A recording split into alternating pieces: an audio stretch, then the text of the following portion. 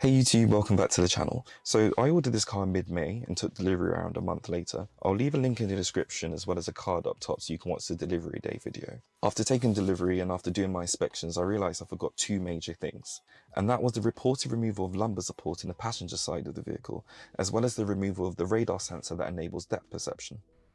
On May 31st, Twitter user Ryan the Nerd tweeted, "I really don't like the direction Tesla's going, raising prices of vehicles but removing features like lumbar for the Model Y, on top of rumours of full self-driving increases to 14K without any real added features to FSD unless you're a beta tester." To which Elon Musk replied, "Moving lumbar was removed only in the front passenger seat of the 3.0Y, obviously not there in the rear seats. Logs showed almost no usage, not worth cost or mass for everyone when almost never used. Prices are increasing due to major supply chain price pressure industry-wide, raw materials especially." For context, the lumbar support is an inflatable and movable balloon deep in the front chairs of the Model 3 and Y, and these provide physical support to the lower back, which make them especially handy for long and bumpy drives. The decision to remove lumbar support from the passenger side has been controversial, as it was seemingly removed without notice, and most passengers tend to set it and forget it. And even if it's not used, you have to question the decision to remove such features from a car that cost north of $35,000. The other surprising omission was the removal of the much-rated radar sensor. In July 2016, Elon Musk stated in a tweet that, "Good thing about radar is that, unlike LiDAR, it can see through rain, snow, fog, and dust."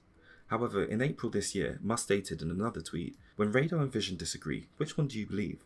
Vision has so much more precision, so better to double down on vision than to do sensor fusion. Sensors are a bit stream and cameras have several orders of magnitude more bits per second than radar or LiDAR. Radar must meaningfully increase signal to noise of bitstream to be worthy of complexity of integrating it. As vision processing gets better, it just leaves radar far behind." Since May, Tesla completed their U-turn on the usage of radar sensors in their cars and has gone on to state that it will be making use of Tesla Vision. So what's unclear now is, would cars delivered from May have these features absent? And if not, when will they start to disappear? Now, I received the made in China Model 3 as is common with 2021 Tesla shipped to the UK, so please bear in mind that results may differ according to the region you order from. And upon checking, it turns out I do have the lumbar support in the passenger seat, which is reassuring.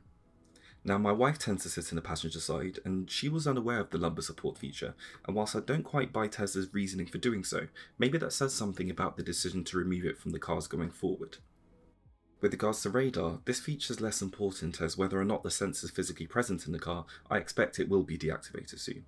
However, I did check by bringing up controls at the bottom of the screen, selecting autopilot, and then scrolling down to view the option emergency lane departure avoidance. If your car has this feature, then you have a functioning radar sensor, at least for the time being.